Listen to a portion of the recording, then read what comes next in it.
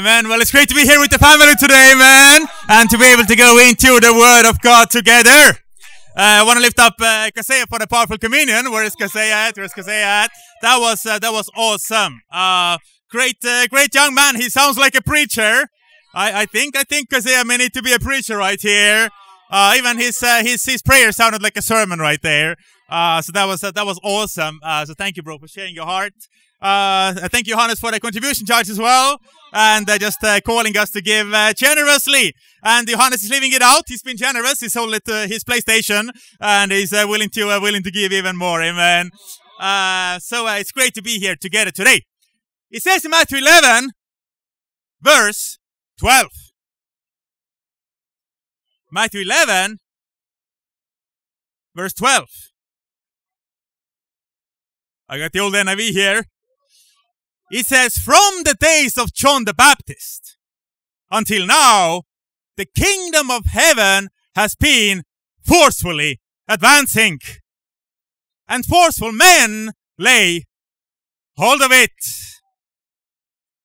The title for the charge today is Forcefully Advancing the Kingdom of God. The title is not Comfortably Advancing the Kingdom of God. The title is not Casually Advancing the Kingdom of God. The title is Forcefully Advancing the Kingdom of God. And he says that forceful men lay hold of it. So we need forceful men to lead the charge, as well as forceful women in a sisterly way. Amen. You don't want sisters being like brothers. Amen. But we still need forceful men and women of God. The world is forcefully advancing its own agendas. Atheism is forcefully advancing. Sweden, third most atheistic country in the world. That is right here where we live. People preaching the word of atheism. People go, I believe in science. Again, science grew out of a Judeo-Christian worldview. Didn't know that? You have China, you have great discoveries such as gunpowder, fireworks. They never had a systematic method for studying out nature. Why? Because you need a God for that. You see, because the Jews, they believed in a God, and Christians believe in a God. That's why even the forerunners of science, that's why they researched the law in nature, because they believed in a lawgiver.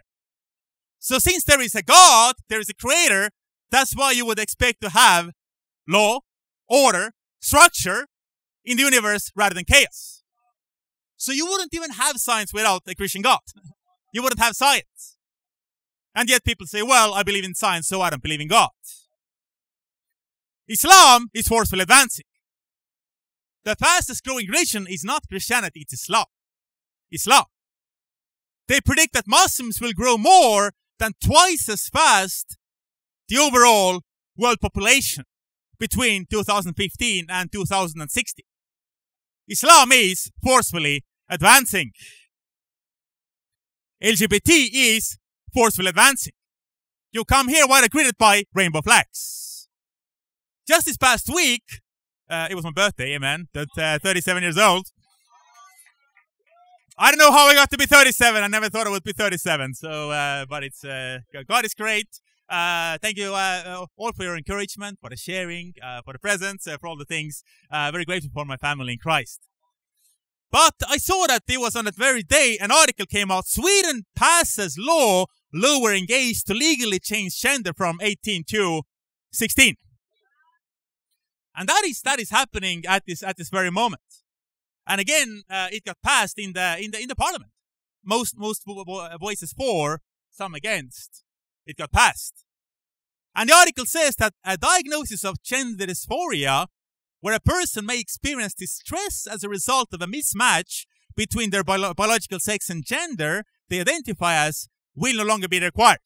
So you don't even need a diagnosis to be able to do that. They say Sweden has seen a sharp rise in gender dysphoria cases. This is particularly visible among 13 to 17-year-olds born female, with an increase of 1,500% since 2008, according to the Board of Health and Welfare. So either there is a pandemic starting, or because certain trends are forcefully advancing. Our grandparents did not struggle with gender dysphoria. Again, forcefully advancing the different ideas. In Scotland, misgendering someone is now a hate crime. It's a crime. It's a crime. You get criminal charges for misgendering someone. It's against the law, you become a criminal. Who is fighting against that? J.K. Rowling. Popular children's book, have you heard? Just the order. Okay, adult book, amen, amen. I know some of you may be sensitive on this topic. Adult book. And she fights against it, well, arrest me then. She's the one speaking against that kind of stuff in Scotland. She goes, arrest me then. Because again, you get to choose whatever you want to be called, but I don't have a choice.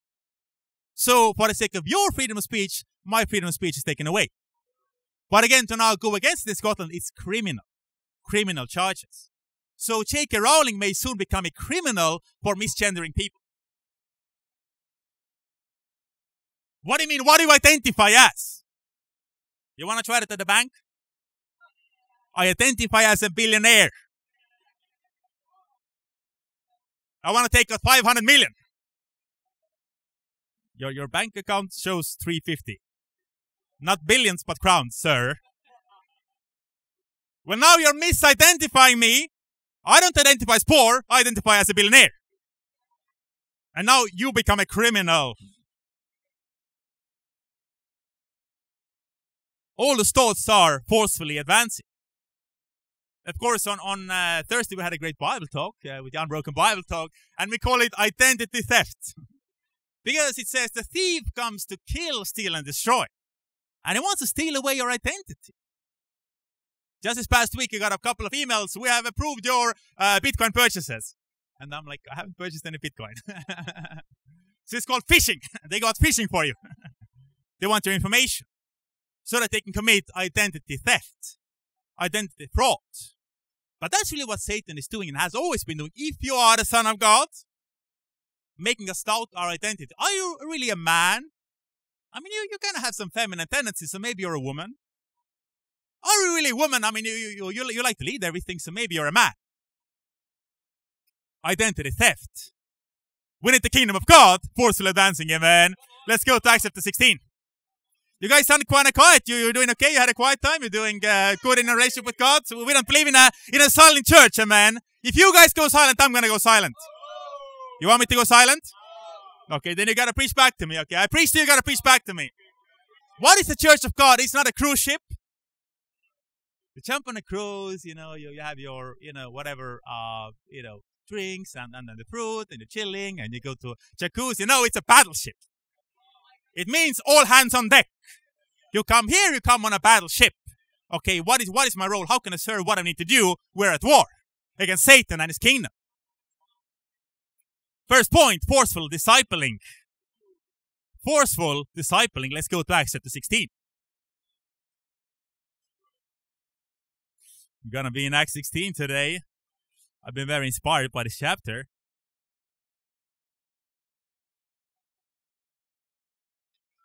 Acts 16. And it says here in verse 1 about Paul. This is the second missionary journey. And it says in Acts 16 verse 1, he came to Derbe and then to Lystra, where a disciple named Timothy lived. Now, Paul did not have the best, most fond memories of that place because that's where he was stoned previously. He's like, okay, I'm going to go back for a rematch. I'm going to go back there. I'm going to have a good memory. Sometimes you need to go back for a rematch so that you can turn that loss into victory. He goes back and he gets one of his main guys, Timothy.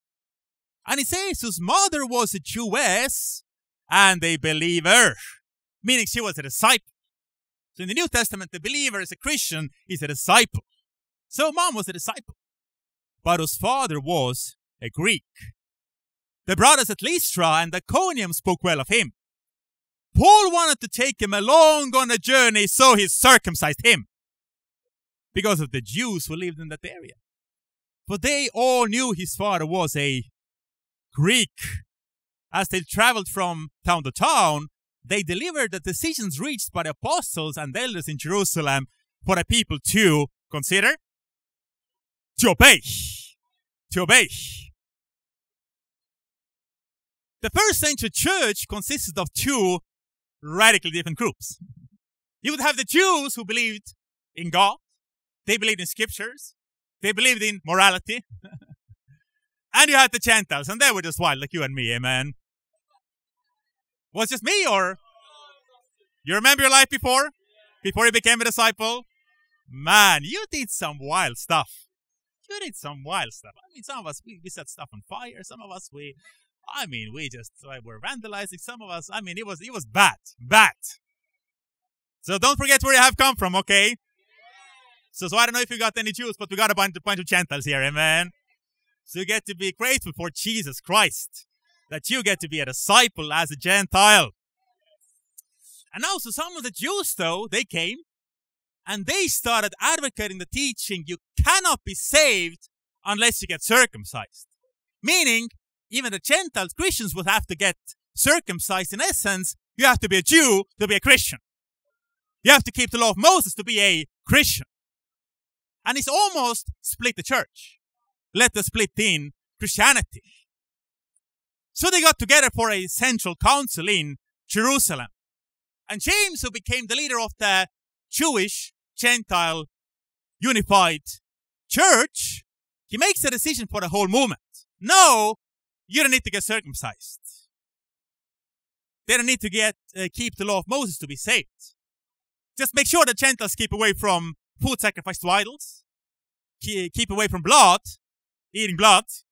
Some of us were like blood pudding and stuff. They couldn't do that during that time, amen. Just to keep the unity in the church, they didn't eat blood pudding, okay? Not even blood quarter, no blood quarter, okay? And that they were not sexually immoral.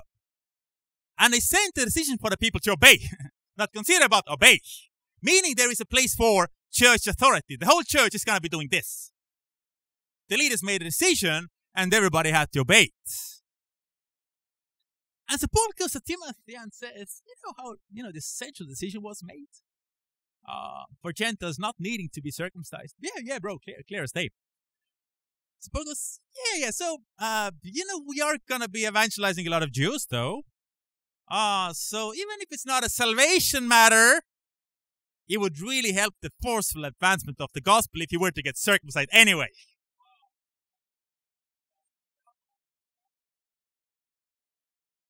You talk about the challenging D time, okay? How are your D times going? Again, we as a church, we believe in discipling. Based on Matthew 28, you teach them to obey all the commands of Christ. And you would get together with your teacher or discipler, and you would have a discipling time or a D time. So Paul had a D time with his son in the faith to be Timothy. And who circumcised Timothy? Well, let's send it to the doctor to do it. No, I'm going to do it.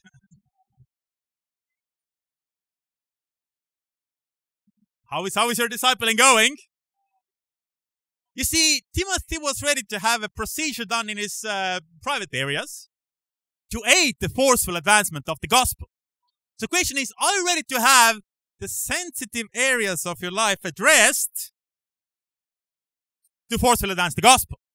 You see, this was a disputable matter. Paul couldn't have shown anything from Scripture to Timothy that it was mandatory for him to do it. But it was helpful to forcefully advance the gospel. So are you willing to be discipled on disputable matters? Things that if you were to change that, were to contribute to the gospel forcefully advancing. Don't you appreciate discipling in your life? Discipling. Again, discipling builds character. And discipling just cuts off a bunch of stuff in your life. Just as Timothy, man. And really, we went to London National Diet to be trained in the ministry. And again, I was eager to get to action. Hey, so let's go evangelize, let's do stuff. Michael's like, if you don't have a home, you don't have a ministry. It's like, okay, let's find a home right here. Second lesson, so goes a marriage, so goes the church. It's like, you gotta work in a marriage. She's the church. You gotta crank your ministry, you gotta crank your wife, amen. And usually we have the staff meetings for the church. And we had some discipling after that. And usually we have a principle that whatever happens in Lion's Den, that's the discipling group called, or a staff, stays at Lion's Den. So at that Lion's Den, I got the nickname Casper Nova. So they go, what are you gotta be like this, Casanova. Somebody said, oh, Casper Nova. And so I was hoping for it to stay in Lion's Den, but it leaked out, man. It leaked out. Then I got my second nickname, Caspart, and I was like, yeah, I like this one. This is an awesome nickname. So, and then it kind of became the combination Caspar and Nova. So, hey, man, God is good. But it's discipling. Discipling has made you into who you are. And you need discipling to make it and to fulfill God's purpose in your life. Timothy means honoring God or dear to God. You see, it honors God when you let yourself be discipled on disputable matters. If you get discipled on, you gotta lose weight. Get a haircut. So change your clothing. Put on some muscle. Bro, the teens will respect you more if you put on some muscle. Can you be discipled on your appearance? Sis, you gotta be better at putting on makeup. Sensitive area. Can you be discipled in your parenting? That's how you gotta parent in the kingdom of God. Move close to the city center. Move out from your parents. Get a different job or a second job. Or some people, you should work less to be available in the ministry more. Or she's not a good sister for you to date, bro. She doesn't aspire leadership. Discipling on disputable matters. Some of us felt challenged on a few of those points. So what will need to get circumcised from your life? What ears need to be cut from your life? Cut out the pride from your life? The independence? The worship of self? I know what is best. No, you don't. What in your life says that you know what is best for you? What in your life shows it? People go, well, prove me God. Any God I could prove to you would be an idol. Any God would fit in my 1.5 kilo brain would hardly be worth proving. God is outside of time, matter, and space. How do you prove that? How do you prove that? The difference is, I'm honest, I have faith. You have faith, but you're lying about it. You say, no, I don't have. Yes, you do have faith that there is no God. It's an issue of faith. Just change your faith. You don't have to believe what you believe in the truth. So you're not going to have forceful advancement without forceful discipling. Is that how you take discipling? You can be a cat or you can be a dog. You know cats? Just nowhere to be found. Where's the cat? out doing their own thing. You know how dogs, they come to you and it's like, oh, they just, fired up and wagging the tail. Oh, I'm happy to see you. Let's spend time, yeah. That's, who are you?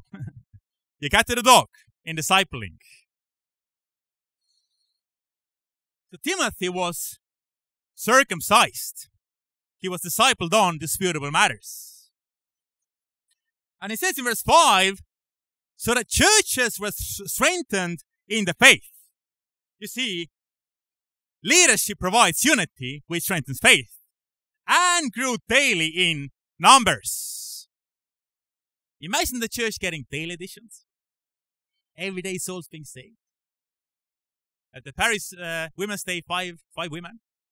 The following day, somebody else got baptized, a basketball player.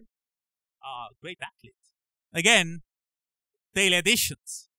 We need daily editions in all the churches, including Stockholm. Second point, forceful advancing God's vision.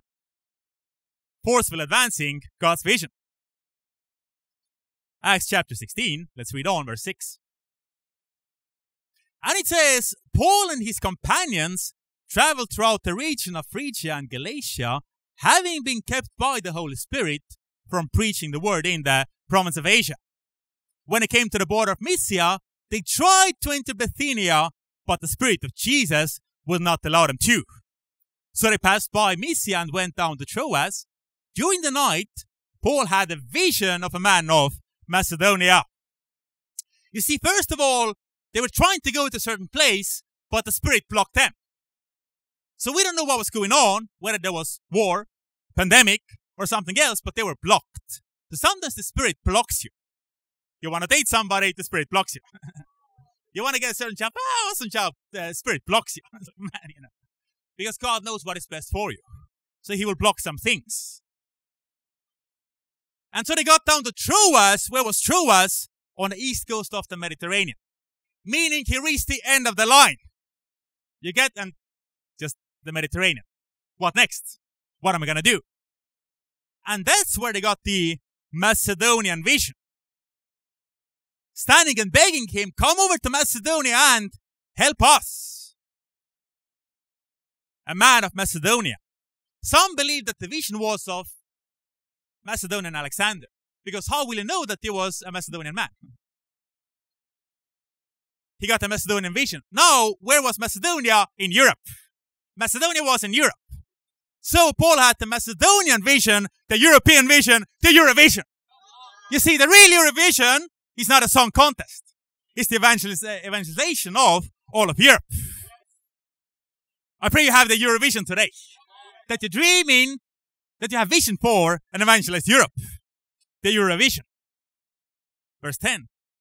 After Paul had seen the vision, we got ready at once to leave for Macedonia, concluding that God had called us to preach the gospel of God to them. And he says, we got ready, meaning Luke was there in person.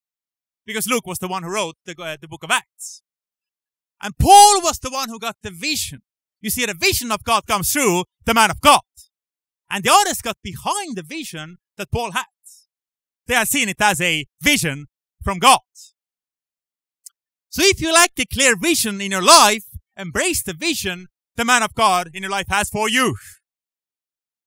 What is our vision this year? 60 disciples. 60 disciples. And if you are a member of the church, we need every single disciple sharing with 39 every single day. And we're going to preach this until it is a reality. We had a great talk with Eric and Michelle this past week. And, they may not be as tech savvy as some.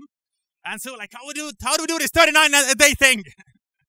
And we show them, and it's like, oh, it actually goes pretty fast. So Eric and Michelle are on it now, amen. They're sharing with 39 a day.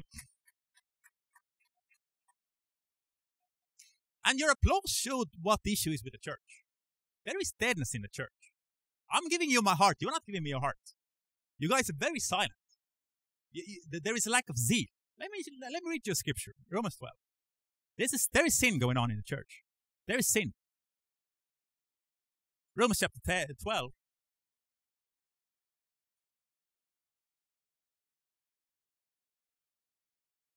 It says, Romans 12 verse 11. Never be lacking in zeal. Yes.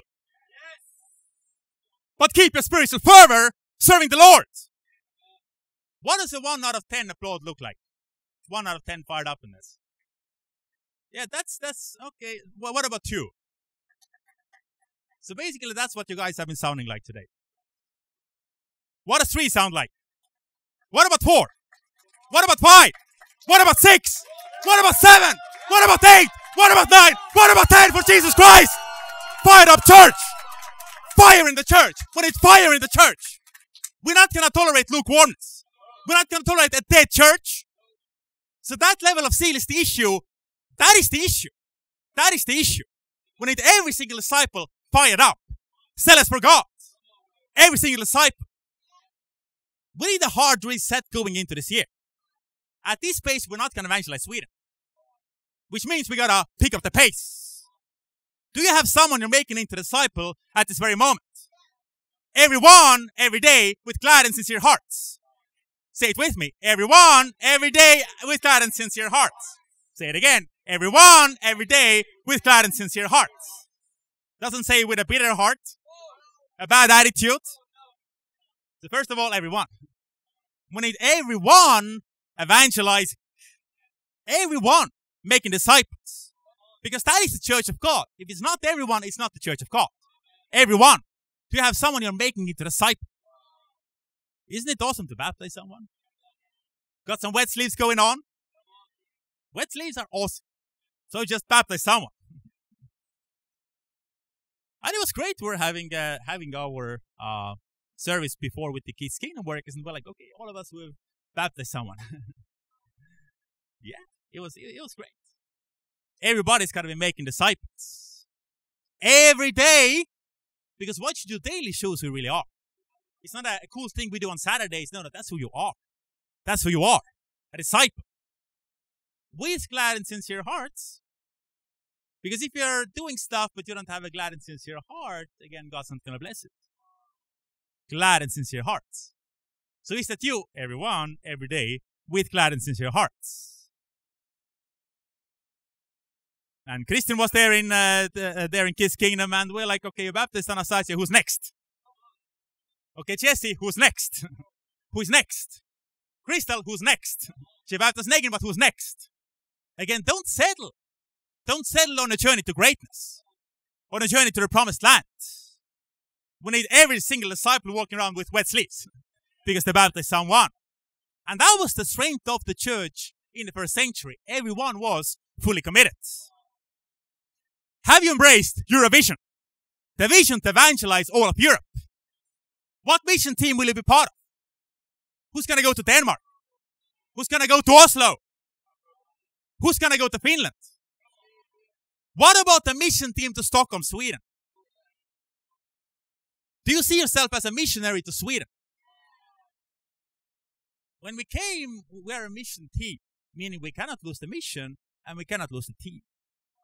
Because that's going to kill us. Have you lost the mission? Have you lost the dream? The team.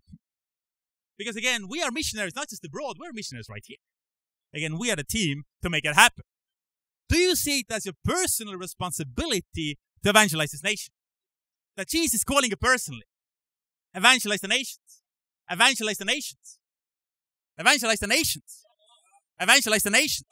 Evangelize the nations. Do you see it as a calling from Jesus? So what's going to be your response? And you're like, that's a lot of work. Or do you think, well, somebody else is going to do it? I mean, they're going to share. They're going to get studies for sure. I mean, the interns will do it. I mean, Caspar, he's the church leader, so he's going to do it. That's not the church of the Bible. There's no clergy and laity in the church of the Bible. Everybody is a fully devoted disciple. Who's going to baptize the mission team? Or like, well, when is somebody going to hand me a team? That's not how this works. That's not how this works. We got to gather. You got to gather your mission team. Okay, let's move on. Forceful advancement brings great conversions. Forceful advancement brings great conversions.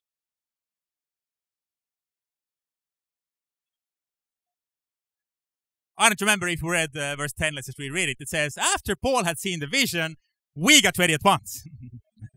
So they got behind the vision to leave for Macedonia, concluding that God had called us to preach the gospel to them. Verse 11. From Troas, so the end of the line, we put out to sea and sailed straight for Samothrace. And from there on, from the next day on, to Neapolis. From there, we traveled to Philippi. Ever read Philippians? That's the place. A Roman colony and the leading city. So they didn't go out to, Jokkmokk in the middle of, no. Leading city. Main place. That's why we're in Stockholm. That's why we're not in Jokkmokk. Or Kiruna. Awesome, but we gotta be in the main city. Of the district of Macedonia. And we stayed there several days. On the Sabbath, so that's Saturday, we went outside the city gate to the river where we expected to find a place of prayer. Now, it took 10 Jewish men to start a synagogue. What's the implication? There were no 10 Jewish men to rise up and start a synagogue. There weren't 10 men who were going to go, hey guys, we need a synagogue, let's do something. They didn't have it. They didn't have it.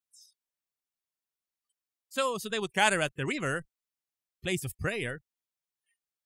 And it says, we sat down and began to speak to the women who had gathered. Are there any women in the house today? Start speaking to the women. And it says that one of those listening was a woman named Lydia, a dealer in purple cloth from the city of Thyatira, which was Asia Minor, who was a worshipper of God. We need Asians in the kingdom, amen. The Lord opened her heart to respond to Paul's message when she and the members of her household were baptized. It didn't take them years to get baptized. It didn't take them years. It doesn't take you years to repent. I mean, the process of repenting, that means you're still enjoying your sin. She got baptized right away. And it says, she invited us to her home. If you consider me a believer in the Lord, a disciple, she said, come and stay at my house, and she persuaded us. So you have to be a pretty powerful woman if you're going to persuade Paul the Apostle, amen. So what is the point? The first European conversion was Lydia. So the Macedonian man turned out to be an Asia Minor lady, amen. And what you find is that Jesus elevated women. At a time where in the Roman census, they didn't even count the women. The women literally did not count. But Jesus, he elevated women. He first of all appeared to the women after his resurrection. Again, he elevated women. And Lydia, she was a businesswoman. Because what do we need? We need ministers and millionaires. So either you got to be somebody, I'm going to work as little as possible and I'm effective in the ministry, so I should be in the ministry. Or somebody who's going to go, I'm going to earn a lot of money and give it generously to the kingdom. One of the two. She was a businesswoman. Let's go to Acts 18. Acts 18. I pray you're reading your Bible. What are you learning? I pray you got some nuggets to share. When I get with my guys, I'm like, give me some nuggets. And don't give me like a weird nugget. Is that a nugget of like gold, or is it like, what is that? This is strange material. Don't give me strange nuggets, amen. But you gotta dig for nuggets, you gotta dig for gold. Gold is awesome, but you gotta dig for it. Check this one out. It says in Acts 18, verse 5. When Silas and Timothy came from Macedonia, Paul devoted himself exclusively to preaching, testifying to the Jews that Jesus was the Christ. And so you had the Macedonian churches established. There was Philippi, Thessalonica, and Berea. Those were the Macedonian churches. And then Paul, he left Macedonia. He went on to Achaia, where you had Athens, and you would have Corinth. And here in Acts 18 is how Paul gets to Corinth. Now, he doesn't have the funds, so he has to get a secular job. Sometimes you have to be a ministry guy who gets a secular job, amen? I've done it. I've done that. Johannes is a self-supporting intern. It's like, yeah, amen. We need to get him full-time, though. And he's going to baptize a bunch of people. So. And then, like, actually baptize. He used to baptize people, but he didn't know he had to make them into disciples. So let's do it right this time around, amen. And so, what you notice is that when Silas and Timothy came from Macedonia, Philippi, Thessalonica, Berea, they came with the funds for Paul to be able to go full-time. Check out Philippians 4.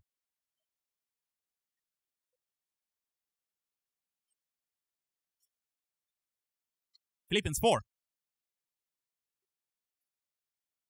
And it says in verse 14. And it reads, yet it was good of you to share my troubles. Moreover, as you Philippians know, so that's Philippi, right? We can forget it. Oh, Philippians is Philippi. All right. Profound, right? In the early days of her acquaintance with the gospel, when I set out from Macedonia. And that is Acts 17. He established the church in Philippi, then in Thessalonica, then in Berea, and then he leaves Macedonia. He goes to Athens in Achaia. So that is what he's referring to. When I set out from Macedonia, not one church shared with me in the matter of giving and receiving, except you only. So this newly established church became a great example in financial giving. Baby church. I mean, just freshly started. And it says, for even when I was in Thessalonica, because that's where he went from Philippi, right? You sent me aid again and again when I was in need. Not that I'm looking for a gift, but I'm looking for what may be credited to your account. So you see that Paul, he raised special missions. But more specifically, he was the one who left. Silas and Timothy were the ones who gathered the special missions and brought it to Paul. So again, this freshly started church in Philippi became a very financially sacrificial church. Now it helped to have a rich businesswoman there, of course, amen. But they supported the missions. And of course, this spring we're doing our special missions contribution, amen. And currently we are at 53.4% of our 227,000 crown goal. And that is awesome. We have made progress. No, don't relax though. Still got 106,000 to go, so don't be like, oh yeah, man. It's like we still got work to do, amen. Still got work to do. I mean, we like meeting at this place. I think it's nice. They don't let us meet here for free. They're like, show us the money. We're like, but we love you. No, show us the money. Okay, they want some money. Yeah, the missionaries need financial support so that they can be in the ministry and do ministry. And again, it's great to think. I mean, Ryan's baptized somebody, mission team member. Jenny has baptized more than one. I baptized somebody. Ashley has baptized somebody. Liam baptized somebody. Kaseya. I think it's a decent investment. Some of you wouldn't be here if the mission team hadn't come, reached out to you. How much is your salvation worth? And how much is the salvation of somebody else? Because now it's like, okay, now I'm saying, now okay. Now I'm going to pass it forward. Give it on to someone else. So we still got 5 weeks to go, amen. 2 Bay days to go. Some of us have given generously. Eric and Michelle, they have given generously. They're some of our biggest givers. They got to 100%. They're like, no, we're not going to stop it. We're going to go to 160%. Off they go. That's a great example. Cindy has already met hers, amen. Now Cindy's radical. Because Cindy thought we were raising 20 times monthly, not 20 times weekly. It's like, okay, let's get to work. Make it happen here. No, sis, you don't have to give more than 1.5 years of giving in one go. So amen. But that's her faith. She's like, okay, what do we need? Let's make it happen. That's her heart. Christian has given. She's making great progress. Young disciples making progress because they Johannes, they're making progress. Some of us have given 0. And again, I pray that you have a good plan. Because if you're failing to plan, you're planning to fail. And then you're like, that was my plan to fail. I was planning on giving 0 to God. If you're giving to God at 0, you should not be in this church. You shouldn't be here. Because obviously you don't believe in what we're doing. Now, if you have an awesome plan of how to meet it at the end of May, awesome. Although, ideally start earlier. But if you don't have a plan, then what are you waiting for? Are you planning to fail? You willing to sell some stuff?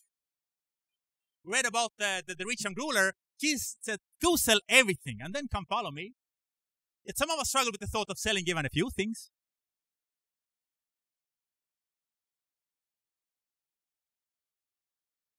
Now, you don't have to sell stuff if you have a different plan. If you have a different plan, awesome. Awesome. But make it happen. Make it happen. Let's go back to Acts 16. I pray that you're inspired by the Philippian church and their frequent giving. And again, last year we raised more than 30 times weekly for a young church. I mean, very, very proud of the church. Very proud of the church. Acts 16. So, of course, we see that this great businesswoman got baptized. And now, of course, we have our Women's Day coming up, amen? That's just in a couple of weeks. Just in a couple of weeks. What is our prayer goal? 40 visitors and 2 baptisms. 40 visitors and 2 baptisms, amen? So let's be praying for that. We're not just going to be us here, but we're going to have Dom and Rachel come down from London. And Rachel is going to speak for the Women's Day, the main speaker. And Dom is going to preach to the campus devotional. And of course, when we were in London, they took over the South region from after we left. So again, the region leaders in London, great couple, and they're going to blow it out. It's going to be awesome. We also have a sister, actually, who was in Hong Kong, but she had to return to Europe. And she's actually arriving in Stockholm tomorrow. So prayerfully, she'll be placing membership with us next week. Eurovision! Eurovision! Well, what you find in Acts 16 is that there was a slave girl, and it says in verse 16, Acts 16:16, once when we were going to the place of prayer, so Luke is there, right? This is we, he's still there. We were met by a slave girl who had a spirit by which she predicted a future. And finally, Paul drove out the spirit. And it says in verse 19 that when the owners of the slave girl realized that their hope of making money was gone, they seized Paul and Silas and dragged them into the marketplace to face the authorities. They brought them before the magistrates and said, these men are Jews and are throwing our city into an uproar by advocating customs unlawful for us Romans to accept or practice. So what you find is that they made it into a racial issue. These men are Jews. Because if you read on, it says, 22, the crowd joined in the attack against Paul and Silas, and the magistrates ordered them to be stripped and beaten. After they had been severely flogged, they were thrown into prison, and a jailer was commanded to guard them carefully. And it says, they were severely flogged. Now, first of all, if a doctor writes severely, it means severely. Because Luke was a doctor. I mean, he was severe. He was tough. Secondly, the question is, what happened to the we?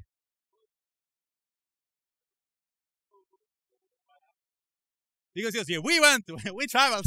And no, Paul and Silas, they were. And we find from 2 Corinthians that also not only was Luke there, but Timothy was there. So it was totally a racial issue what was going on here. A racial issue. These men are Jews. And they were punished. Now, Paul and Silas could have said, no, these guys are with us as well. It's like, bro, they got away. Don't bring us onto your cross, amen. You don't want to bring other people to your cross. It's your suffering. So they're like, amen. Luke and Timothy got away. And you find the jailer. You need to have a great worship to forcefully advance. Forceful advancement is fueled by your worship. Because even as they were severely flogged, jailed, in a cell, it says in verse 25, after midnight, Paul and Silas were praying and singing hymns to God. And the other prisoners were listening to them, didn't have a choice. But they still had the worship going on.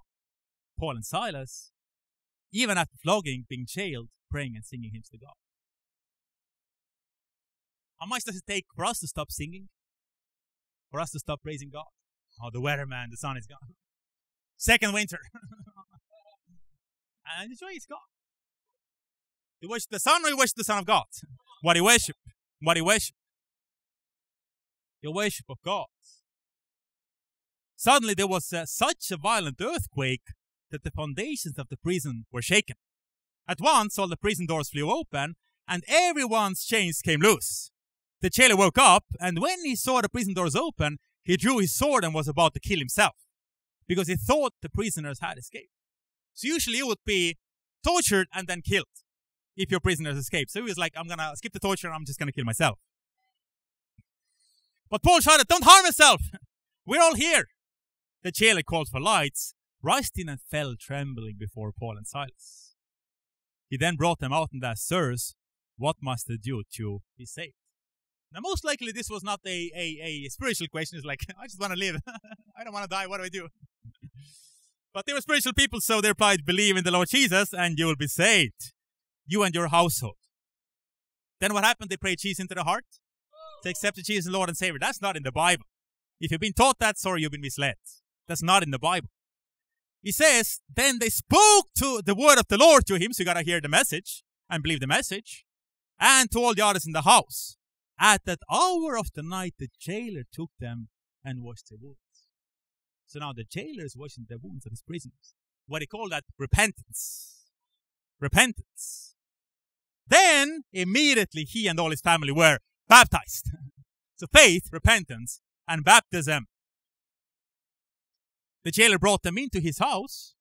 You got to go out of the house to get baptized, man. and set a meal before them, and the whole family was filled with joy because they had come to believe in God. What you find is that the gospel is for everyone.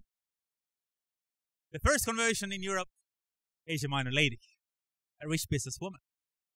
The second person touched by the gospel doesn't say she became a disciple, but she was touched by the gospel, the slave girl. Spirit driven out of her. She was cleansed from the impure spirit. Thirdly, a middle-class man, a jailer. You see, the gospel is for everyone. For the rich, for the poor, for the middle class. The gospel is for everyone. Forceful advancement. So guys, we have a great week coming up. We have the open mic coming up. So let's fill the place with artists as well as audience. We have the Women's Day coming up. And even for the guys, we got to be helping the sisters, amen? And just bringing out a lot of women. So it's going to be a great occasion to elevate women. Forcefully advancing the kingdom of God. Devote yourself to forcefully advancing the kingdom of God, and to God be all the glory.